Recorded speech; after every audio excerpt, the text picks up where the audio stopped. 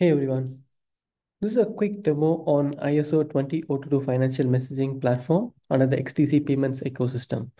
So this demo showcases how ISO 20022 message can be sent and received between different entities.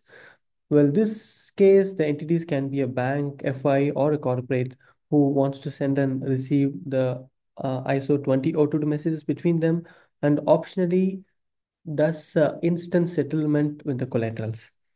So this demo will be in two parts. The first part will be sending and receiving the ISO 20022 messages between the entities.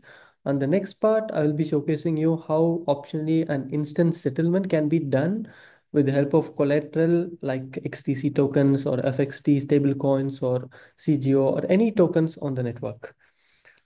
So this example, we have entity A and entity B, and this you can see the balance of entity A in terms of XDC, and this is the big code of entity A.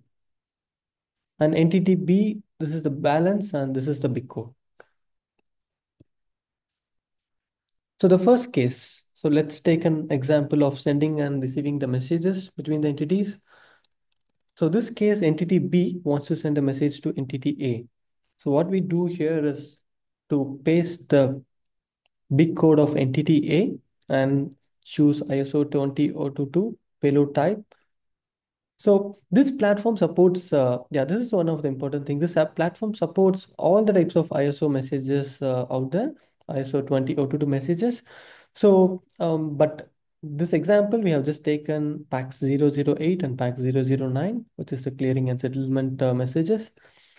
And this also has a utility for you to quickly generate a PAX message with a random numbers so that it creates a unique hash on the blockchain. So you click on send, messages has been sent. Try to send one more message, generate, and it creates a random number. So it's not, the messages should be unique so that the hashes will also be unique. So we can see the message has been acknowledged by entity A and it's committed. And all of this is happening in real time. So you can see it's just taking few seconds for all the operations to be completed. But let me explain what happens underneath is when entity B sends to entity A, the entity A listens for the messages, the incoming messages, and once it receives the messages, like any number of messages, it bulks them, wraps them, and it rolls up and creates a proof similar to like the roll-up mechanisms in the blockchain. So it creates a roll-up of the messages and it creates a proof. And also the next step is creating a proof of the hash and put it on XDC blockchain for immutability and verification. So you can see it has been committed and it has been approved. So first step is acknowledgement by the entities, and then the message has been committed onto the blockchain, and then it is approved finally. So which means entity A received the message from entity B. So it happened just in a matter of like 10 to 15 seconds. And these messages can be well then passed and stored in any respective databases for further purpose. So this is the first the case I wanted to show you, sending the ISO 2022 message. So the next scenario would be optionally settlement of the collaterals with XDC tokens. So we have entity A and entity B. So let's go to entity B and try to send it again.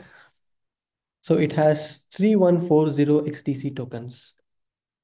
So this is going to be entity A. The receiver is going to be entity A again, the collateral and 5 XDC tokens. We can note this number 3140.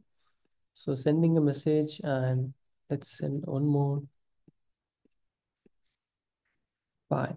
So I would expect this to turn into 3130 and here it should be 1123. So let's see how much time does it take. And so the message is already committed. So which means it has been already detected. The message has been committed on blockchain. So this case, when we are sending the collateral, when entity B sends the collateral, it's being locked up in an escrow smart contract. And once upon the approval from entity A and both the party agrees, then the settlement happens. So you can see it's 1123. XTC tokens has been increased by 10 in number. And even you can see this happen within like few seconds. So well, it's just like within 5 to 10 seconds. And as the block confirmation time of XDC network is very low and it has a good throughput, so we are able to achieve the transaction finality within few seconds. So this is a couple of use cases of this particular platform, and this platform can be easily integrated with any of the existing systems, with any of the like banking systems or ERP systems out there, because the deployment of these is so simple. So any of these entities wants to host the platform, so it is completely getting Dockerized, and it's just spanning a Docker instance, and you have the UI up and running, and then you can start sending the message. So yeah, this is the demo for today. And if you're interested to explore further on the platform or anything regards to XDC payments, feel free to contact us and hope to see you in the next demo.